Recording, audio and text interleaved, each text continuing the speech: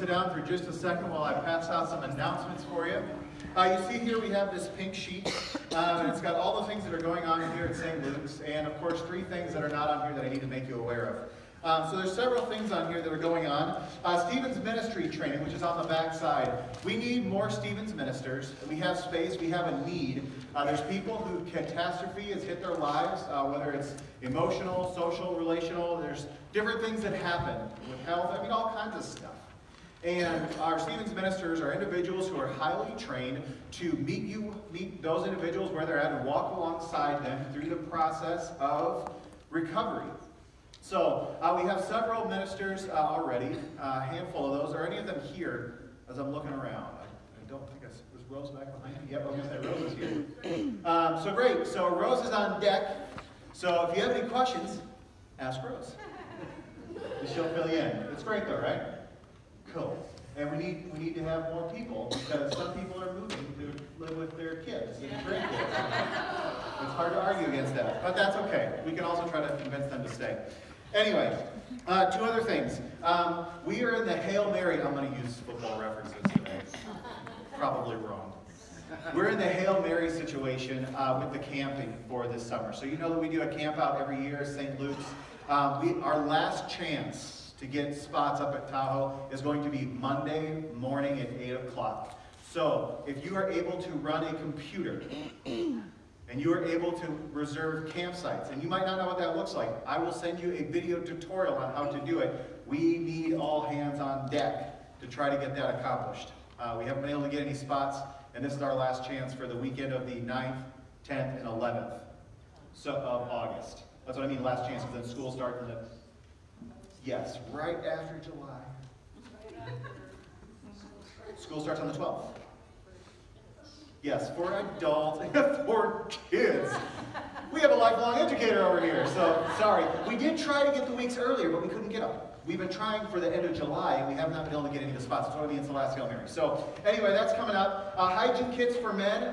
They're the plastic bags down in the fellowship hall. We're collecting hygiene kits, and if you're wondering what should go in there, there's an example bag out there, but you take the bag home, you fill it, you bring it back, and then we get those to gentlemen in our community who have the need.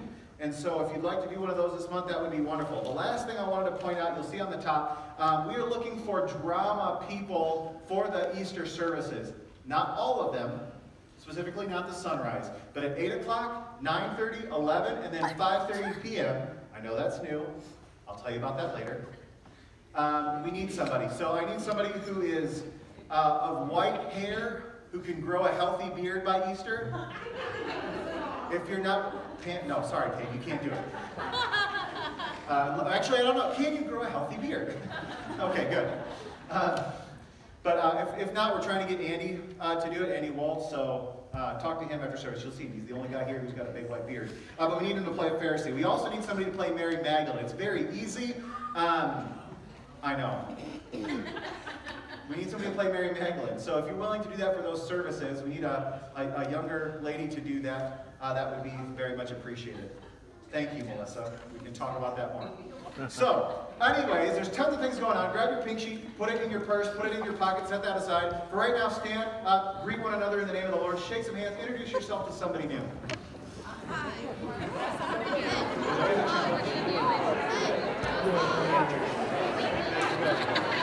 Have a good morning. Anybody new here? Hello. Well, very good today. 2 days. Wow.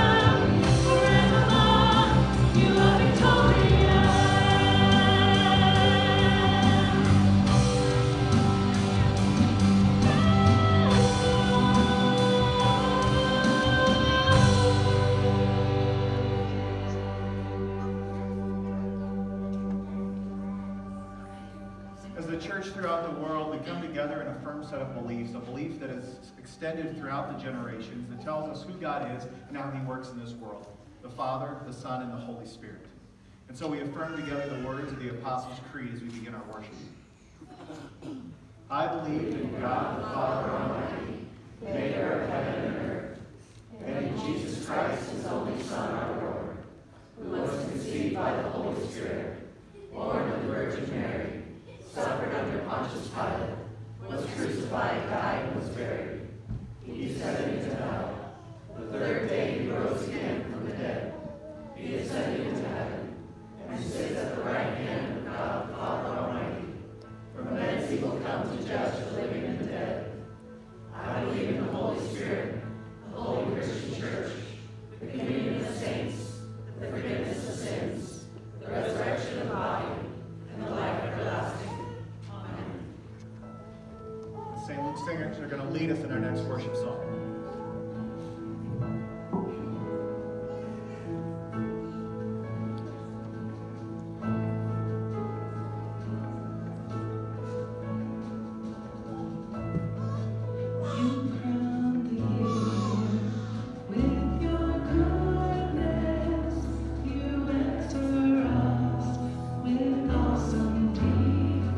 Your hope resounds. God our Savior.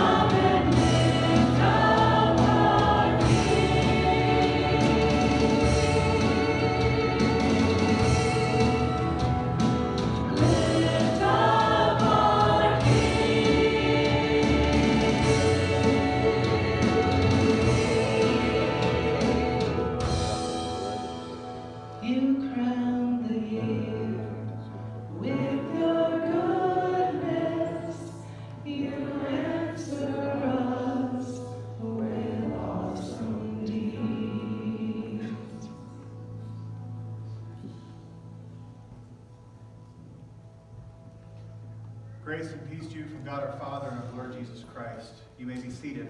And because the kids are way faster, kids, Odyssey. See ya. Thank you, guys. And now you can take your time.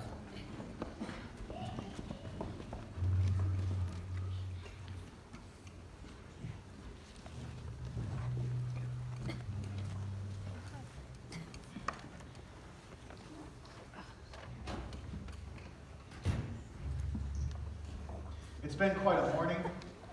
I would have lost my head if it wasn't attached to my neck. I got up this morning, I did my usual, which is post the sermon onto the website, and then I was like, okay, I'm going to go swim, so I put all my clothes, thanks buddy, into my gym bag, and I went, and then I realized I was forgetting a crucial part of my wardrobe, a belt. And so I've got this Jed Clampett thing going with like my Acolytes cinchers. It's very classy. And I'm glad that's on video. I didn't think through that. I realized I forgot my microphone at the early service, and there's been fumbles all over the place. Cool. I'm gonna be ready. You guys know I don't like sports. I don't care. Exactly. That's dropping the ball, right? A fumble's when you like drop the ball, and then people like try to dive for it. Oh my God. Nobody offered to give me a belt. But anyway, so yeah, you guys are going to have a great time. I know it's the Rams, who used to be at St. Louis, who had Kurt Warner playing for them back in the 90s, who were playing. Are you impressed yet? I love that because when I went to St. Louis, I told everybody that I was from northern Iowa, and they said, oh, that's where Kurt Warner went. And I was like, yeah, he's the other famous guy. But anyway. Good luck, have fun. Try not to let gluttony and anger press in upon your festivities and fellowship time. Did I just ruin it? Sorry. But it'll still be a lot of fun. This morning we're going to continue in our sermon series on living out hope. And we're going to talk about Jesus' life and his experience there in Luke chapter 4. Now last week we started with Jesus' visit to Nazareth, back home. It's at the very beginning of his ministry. To give you some context, Luke chapter 3, at the end of that, Jesus is getting baptized by his cousin John the Baptist. At the beginning of chapter 4, he's out in the temptation in the wilderness by Satan. Then the next thing we see, he's stopping in after he's begun his ministry. He doesn't really say what he's doing. He stops back in at Nazareth and he mentions, you heard what I did in Capernaum. So we know that there was a little bit that went on there that we don't really know about, but we kind of get the details starting after his home visit, which you know they tried to run him out of town after trying to kill him. And then he goes into Capernaum.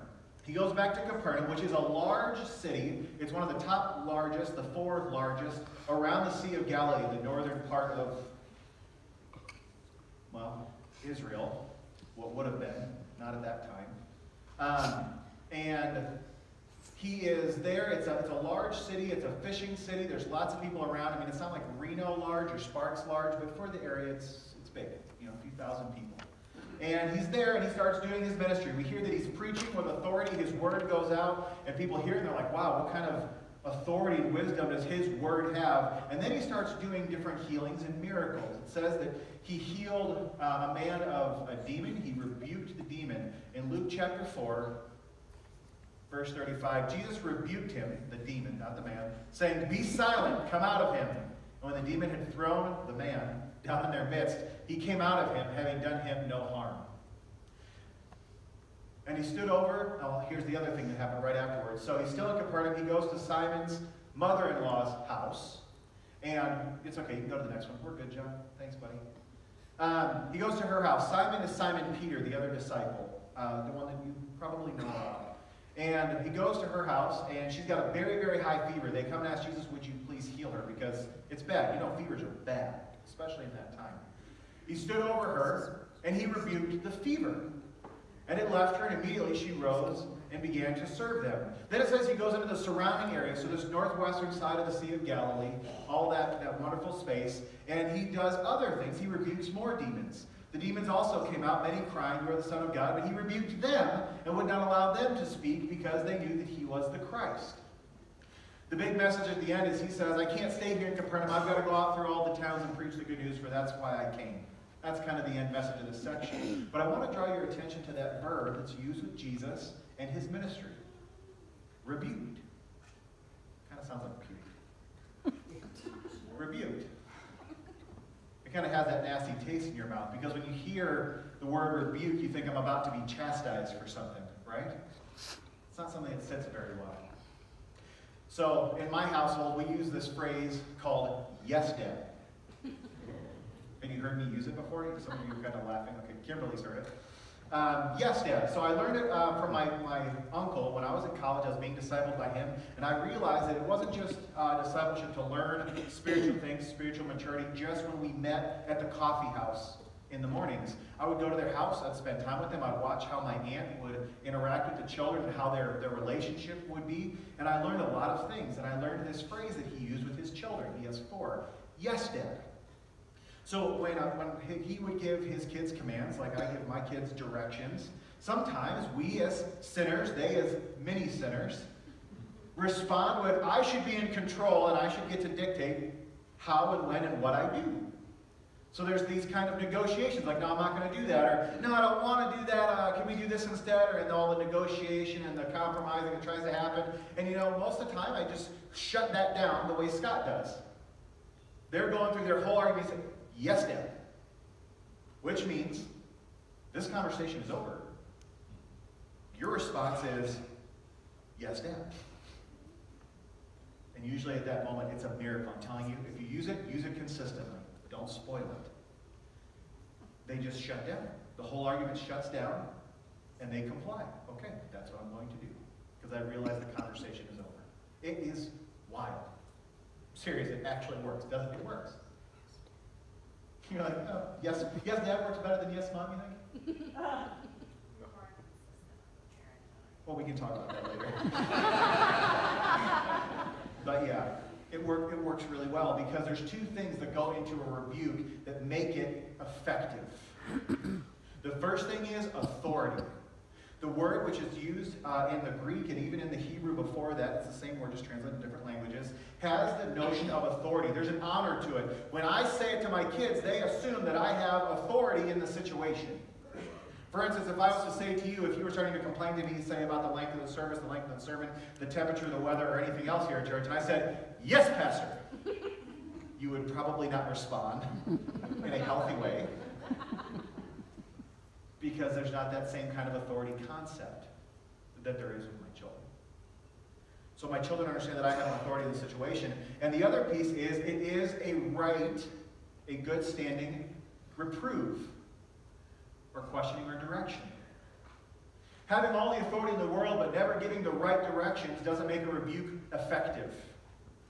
Does that make sense? Sometimes I like to pick on my kids a little bit, and I'll tell them, like, give me your hand, I want to bite your finger off. Because we play. You guys don't do that. Okay. We play, because I just want to get them worked up. And what I end up doing is giving them a smoochie or something like that, or just pretending like, oh, we're weird, I guess. We'll talk about that later. But yes, Dad, respond, and it's laughing, it's playing. But that's not a real rebuke. They don't take it seriously. They're like, you're just joking. Because it's playful. Because even though I have all the authority in the world in that situation, the correction is not right. It's not real. It doesn't make sense. In the same way, if you were to say to them, or inconsistently say to them, yes, Dad, you're not their dad. I pray that they wouldn't respond saying you're not their dad. If they do, let me know.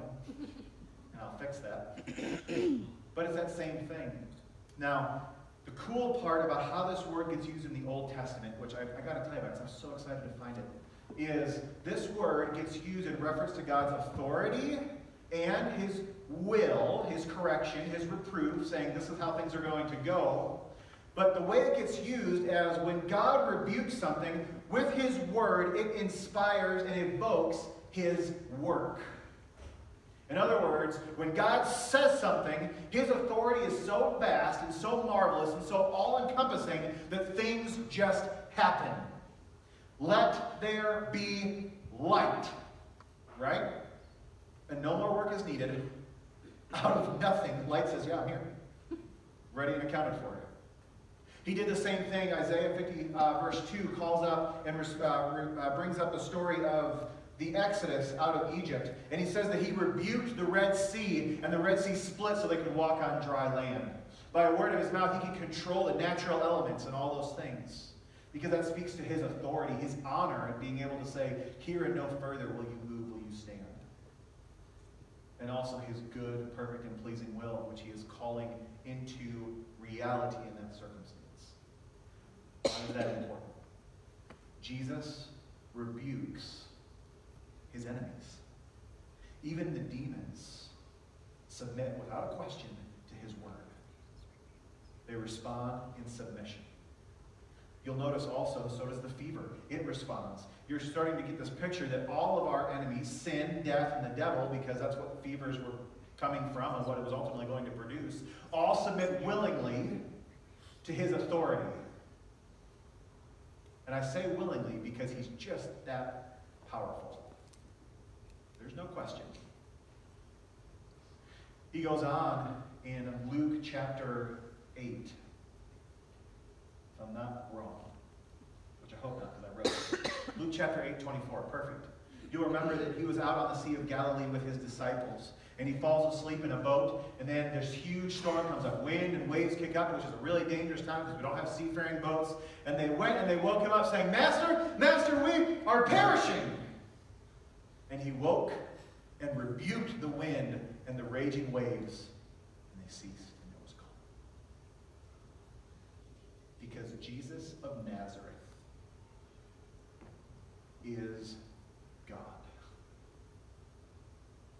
In his rebuke, he carries all honor and authority, and he enacts the very good, perfect, and pleasing will of God, so that all things obey his word and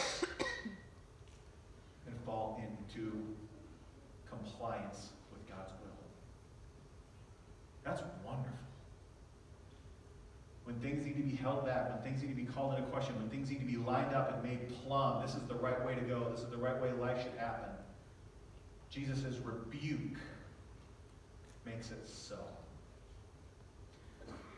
Well, as you can imagine, following Jesus, we all like to get into this notion of, okay, Jesus does it, we do it. Because that's how you learn, that's how you grow as a disciple. And in Luke chapter 9, which I know I didn't give you, there's this really funny story that kind of starts this new section where it's not just Jesus rebuking, but his people are going to start rebuking. And they go to this town, and James and John get a little upset because the town rejects him and says, we don't want you here. And James and John go to Jesus and say, if you want, we can call down fire on this place and destroy it. I'm not kidding. Like, we've heard the story of Sodom and Gomorrah. We know we can bring a holy hellfire down the place. Just ask us to do it. We realize you can do it, but we really want to do it. And Jesus rebukes them because they don't have in mind the kingdom of heaven, which is made in the gospel of their teacher, Jesus. They have in mind a different kind of law, not even God's law, but a self-righteous law. And that's a real trick. That's a real trick. I've noticed in my own spiritual life, in my own sin life, that I typically, and I think you will too, I judge other people's failures by my own successes. And I judge my failures by my excuses. I'm a lot more compassionate with people's failures when I share the same failure. But if I'm actually pretty good at it and you're not, I typically want to hold you to a pretty high account. Even though it might be a good and righteous thing. Because it's more about me than it is about you. It's more about my righteousness rather than Jesus'. You see that in the heart of James and John? They're like, oh, they didn't receive you, we received you. Let's call down fire and torch this place. There's going to be 3 other stories of rebuke that we need to learn from so that we understand what exactly is our role in relationship with each other. Because as we live in the gospel, the church sometimes get this weird culture where we think, judge not, lest ye be judged. And we think, to each to his own. And we'll just let everybody kind of do their own thing and manage their own circumstance. We're not called to that either. Because in Luke chapter 17, verse 3, Jesus teaches his disciples to pay attention, to each other, not first. Pay attention to yourselves. Look at first at yourself. And if your brother sins, rebuke him. In authority, with goodwill and intention, hold them to an account. And if he repents, forgive him. You see the structure that he's making? He's saying first, if you understand the law of God and how it relates to you, then, because it says, pay attention to yourself. If that's the case, then if you see a brother who is in sin, who's struggling with things that are holding and enslaving him to sin, rebuke him. In authority, present him with the truth. Not your truth, not your version of the truth, not a self-righteous version of the truth, but with the will of God, with the law. So that, nope, I'm still on that verse. It says, and, I'm going to tell you, so that he repents, that you may forgive him. The purpose of the law is not just to hold people to an account, but to guide them into the forgiveness of sins in Christ Jesus. That's why we know that the law was given in love by God, not so that we would have that weird, pukey heartburn every time we hear God's will, but so that it would drive us to confession, into the salvation that Jesus has won in his gospel. That's the purpose of the law, not to make us self-righteous. Well, in Luke chapter 18, and then in chapter 19, we get some stories where the disciples are like, okay, cool. We're going to rebuke some people. This is going to be great. We're going to practice. 15. The people, the crowd, were bringing even the infants to Jesus, that he might touch them. And when the disciples saw it, they're like, okay, you're here to preach in the synagogues. That's for men only. And you're here to do some miracles only for the people who are going to get in here. And we're going to do this right. We're going to keep it organized. Not for the kids. We rebuke you. Keep those kids away from here. They should be present, but they shouldn't be heard. And then Jesus responds. You know how Jesus responds? Jesus hears the rebuke of his disciples, and then he calls them to him, saying, let those little kids come to me. Don't hinder them, for theirs is the kingdom of heaven. For to such belongs the kingdom of heaven. He doesn't let them get away with a bad rebuke and with a bad authority. He says, no, this is what the gospel is, guys. It's for all people. Later on in Luke chapter 18, we get another situation where it's not the 12 disciples, it's some of the extended disciples. They're down in the southern part, down by Judah. They're near Jericho. They're on the move. And as they head past Jericho, you know Jericho with the peas? Yes. Yes. Yes. I was just questioning who's seen VeggieTales, but apparently not a lot of you. We have Right Now Media here at the church. You can download that. You can watch VeggieTales online like it's Netflix, and you'll love it. Anyway, the story of Joshua and Jericho. And they go to the town, and as they're passing by, a blind beggar hears them. And he hears the commotion, and he says, who's passing by? And they say, it's Jesus of Nazareth. And then he cries out, Son of David, have mercy on me. And those front disciples who are leaving in procession are like, dude, be quiet. We got places to go, we got things to do. Your stature, your place and status in life, shh. Be quiet. And he cries out all the more, Son of David, have mercy on me. And though this whole procession is on their way to the next phase of ministry, the next part of ministry, Jesus takes one moment to stop, and he asks the man, what do you want of me? Came near, he asked him, what do you want for me to do? He said, Lord, let me recover my sight. And Jesus said to him, recover your sight. Your faith has made you well. In chapter 19, we have Jesus entering into the triumphal entry. Okay, he's going into Jerusalem for his passion. You know that was a big to-do, right? The Palm Sunday thing. Hosanna, Hosanna. Everybody's out there visiting as he's coming in. And all of his disciples are meeting up for this big, huge event. And there's some Pharisees there in the crowd. And they say to Jesus, Teacher, rebuke your disciples. They're causing a ruckus. Jesus says to them, I tell you, if these were silent, the very stones would cry out. Every single time the people try to rebuke, Jesus corrects them. Because here's some things that we need to realize. Not only can we not judge people according to our own righteousness, but we can't judge them according to our own law. Our own perspective on how things should go. Do you know what that means? If you look at every one of these stories, at least the first two in there, with the kids, with the beggar, that means that all people in the gospel of Jesus have access to Jesus. No matter their plight, no matter their circumstance, no matter their upbringing, no matter their culture, no matter where they hope their life goes or where it's been, all people deserve to have access to Jesus. Because that's the promise of the gospel.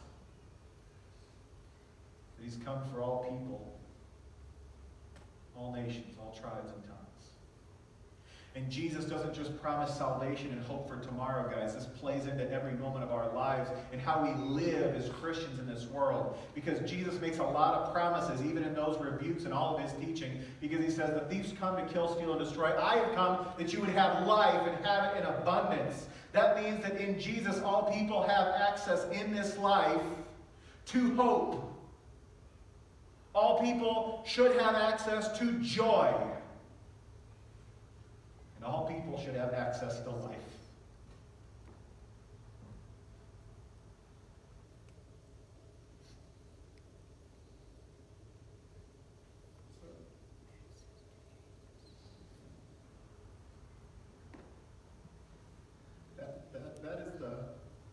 That is the will of God.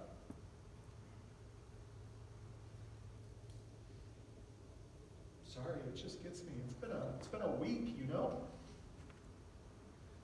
Our job as the people of God is to call, rebuke, but not to limit access to Jesus in any way, shape, or form. Because in every one of those circumstances, Jesus had quick words saying, yeah, my gospel is bigger than your perspective. It's bigger than your prejudice. It's bigger than your plans and your justice.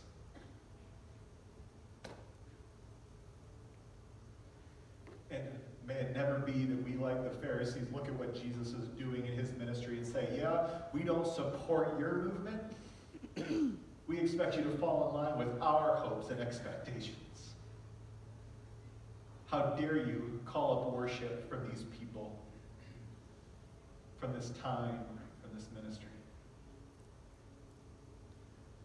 So, we've got a lot to learn in how we bring the authority of Jesus as his called disciples and people into the lives of each other and others in this world. I hope you learn, at least from those two pieces, what our call in the gospel is. There is one rebuke in the story of Luke's gospel, that Jesus doesn't question it. You might be familiar with it in Luke chapter 23. The other rebuked him, saying, Do you not fear God, since you are under the same sentence of condemnation? And we indeed justly, for we are receiving the due rewards of our deeds. But this man has done nothing wrong. You know who we're talking about? The man crucified to the right of Jesus, talking to the one on his left. And then he looks to Jesus and he says, remember me when you come into your kingdom. And does Jesus tell him it's not for you? I'm more concerned about justice and what's right and what's good for my life and my neighborhood. He says, I say to you, today you will be with me in paradise. Because the rebuke came from our own realization, his realization of who he is under the law, and that same will pointed him to the one chance, the one hope he had as he was gasping for his last breath. The Son of God, who was crucified next to him. And that was met with Christ's authority, as he makes a promise that even though death might try to swallow you up, with me you have victory. 2 Timothy 2 verses 24 and 25 teach us how to bring this kind of law and gospel and confession and repentance into each other's lives. And I'm going to tell you right now, I realize this is more than we can do in a Sunday morning sermon. This is why we have classes, and we have oikos, and we teach, and we disciple, and we talk through this stuff. Paul is teaching Timothy how to do this in Ephesus, and he says, the Lord's servant must not be quarrelsome, but kind to everyone, able to teach. Look at that next word.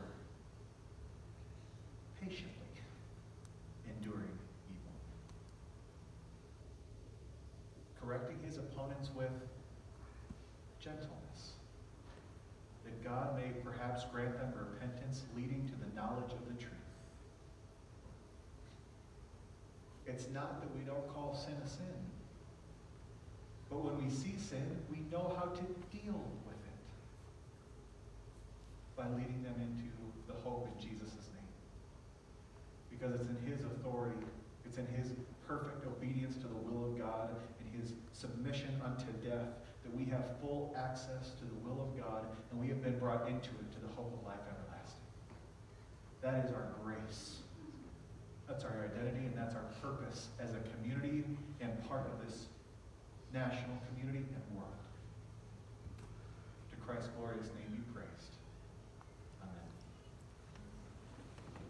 May the peace of God which transcends understanding guard your hearts and your minds and watch your faith in Christ Jesus. At this time, we're going to gather our tithes and our offerings. And I invite you, if you're new to St. Luke's, there's a welcome card there in your pew. If you have any questions about what we've talked about, or you want to talk about what's going on in your life, I'd be happy if you fill that card out, leave it in the bag as it comes along, and I'll email you this week, and we can find some time to connect and help you grow in your spiritual life as well.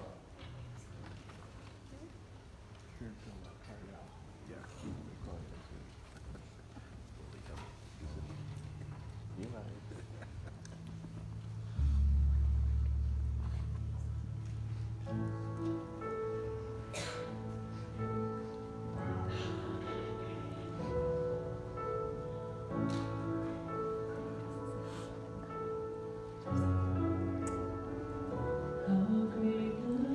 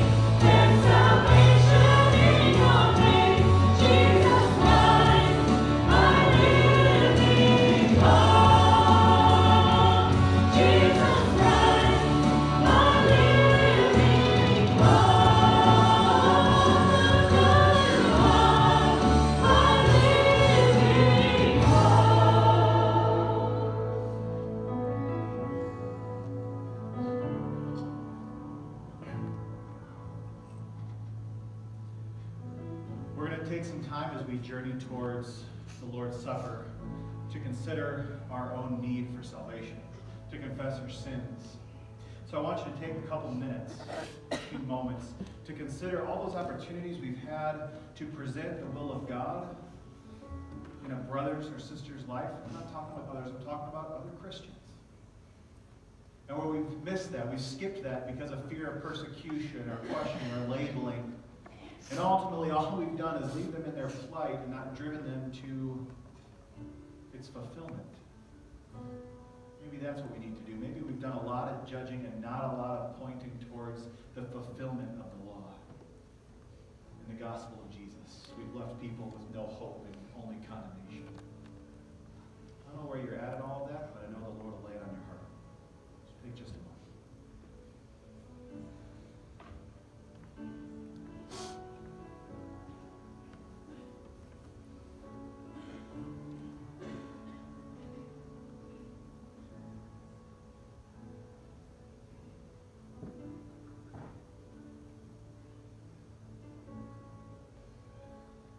Our frailty.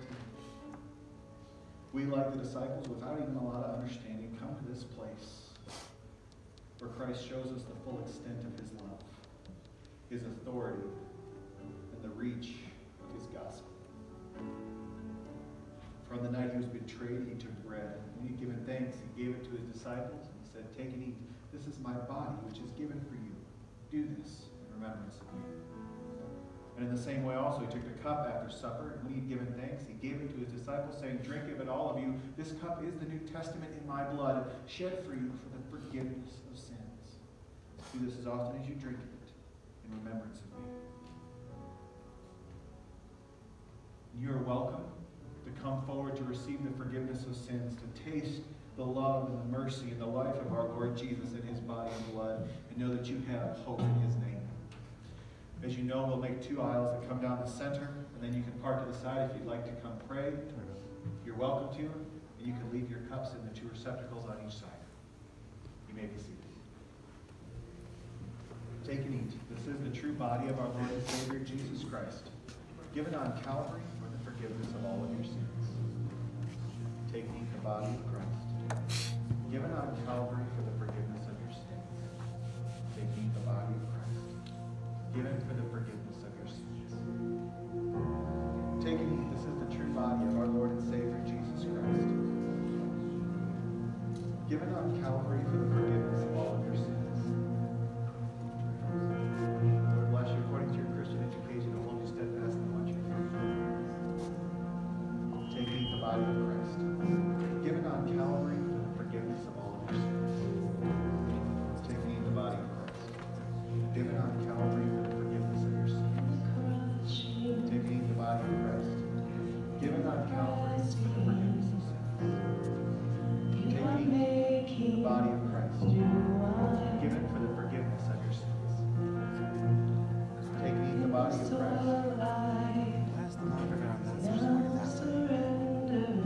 Take and eat the true body of Christ, given on Calvary for the forgiveness of all your sins. The body of Christ for the forgiveness of sins. Take and eat the true body of Christ, given on Calvary for the forgiveness of your sins. Take and eat the body of Christ, given for the forgiveness of your sins. Take and eat the body of Christ, for the forgiveness of your sins. Make me an offering. Make me a want me to be. I came here with nothing. All you have given. Take and eat the true body of Christ, given on Calvary for the forgiveness of all your sins. Take and eat the body of Christ, given on Calvary for the forgiveness of all of your sins. The body of Christ, the Lord bless you according to the grace He showed in Christ Jesus. In the press, take and eat the body of Christ, given on given on Calvary for the forgiveness of all of your sins. In the soil, take and eat the body of Christ, given on Calvary for the forgiveness of all of your sins. Take and eat the body of Christ for the forgiveness of your sins. Take and eat the body of Christ,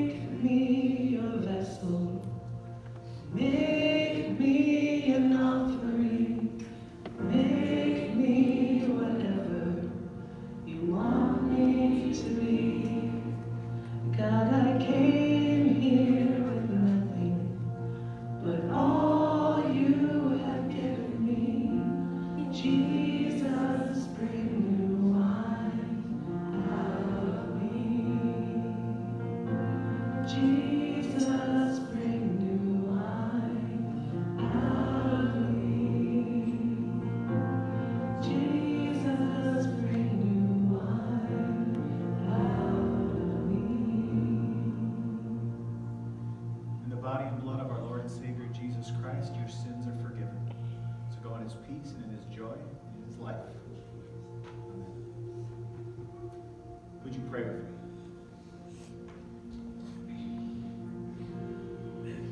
Lord Heavenly Father, we graciously and humbly come before your throne, knowing in full assurance that we do not measure up in any way of any sort, of even a dot or iota of your law. But in humility, we know that it is good and right and pure and just, and it is for our benefit, not yours. Lord, we ask that you would give us many opportunity and courageous grace to share that with one another, to encourage one another, to walk with each other in patience and gentleness, to build each other up in your will. Lord, we ask that you would always bring to the present, to the forefront of our minds, that Christ is the fruition of your will, that the solution to our sin problem is his death and resurrection. And according to that good, perfect, and pleasing will that you've set forth in Christ, we ask that you would bring healing to all those who are hurting, that you bring restoration to all those relationships that are separated and broke down. We ask for all the heartaches and troubles of this life that we carry for others, that we brought in this morning, that you hear our prayers as we lift them before you now.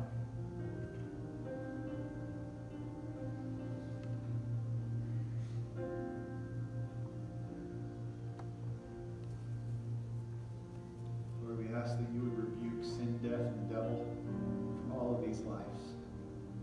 And we pray continually, come, Lord Jesus, come and put these things to rights under your lordship, under your kingship, under your will. We ask these things by the blessings we have in Jesus' name and by the power of your Spirit who works within his church. We pray the prayer that he taught us. Our Father, who art in heaven, hallowed be thy name. Thy kingdom come, thy will be done, on earth as it is in heaven. Give us this day our daily bread, and forgive us our trespasses, as we forgive those who trespass against us. And lead us not into temptation, but deliver us from evil. For thine is the kingdom, and the power, and the glory, forever and ever. Amen.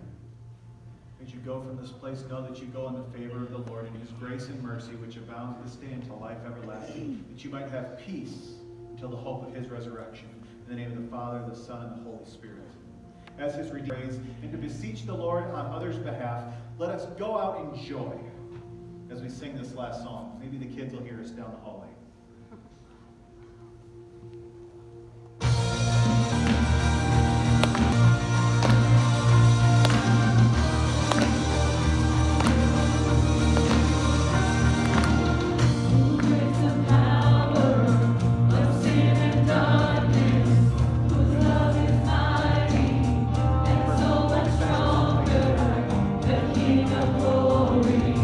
The King above all kings.